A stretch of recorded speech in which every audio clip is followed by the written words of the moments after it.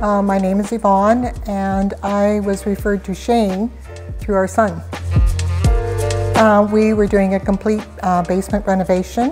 When we purchased the home, it was finished, but not to what we needed. We wanted to put an in-law suite in, so we were doing a complete rip out and start all over again. He was very prompt, very efficient, came to us. We were staying in an Airbnb at the time, and we went through a lengthy discussion about what we wanted to do and what they were capable of providing for us. We found that Shane was very down to earth, very knowledgeable about what we were looking for, and because we had already had him as a reference and we were new to the area, so really felt that that was the best way to go for us at that time. The quoting process was long. We were doing the plan ourselves, so it was a little bit different for Shane in that they weren't doing the plan.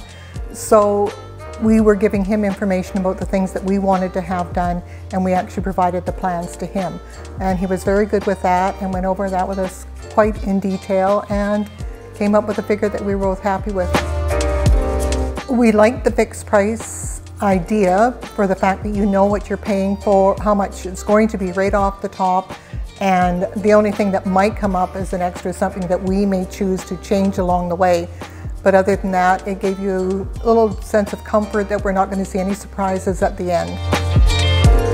It was very good. Shane was always in contact with us. If there was any problems, any hiccups along the way, he was there to inform us of what was going on, always trying to keep us on track, on schedule.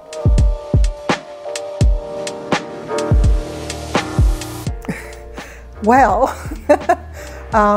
we were living in a bedroom, just one room, sharing living and cooking facilities upstairs, sharing a bathroom upstairs, and both my husband and I are in our 70s, so up and down the stairs many times a day was a challenge, but obviously now that we're all on the same level, it's just great. I would recommend Smith & Sons because of the firm pricing for one thing, and also the service that's provided, the amount of contractors they seem to have and the value of the contractors that they use.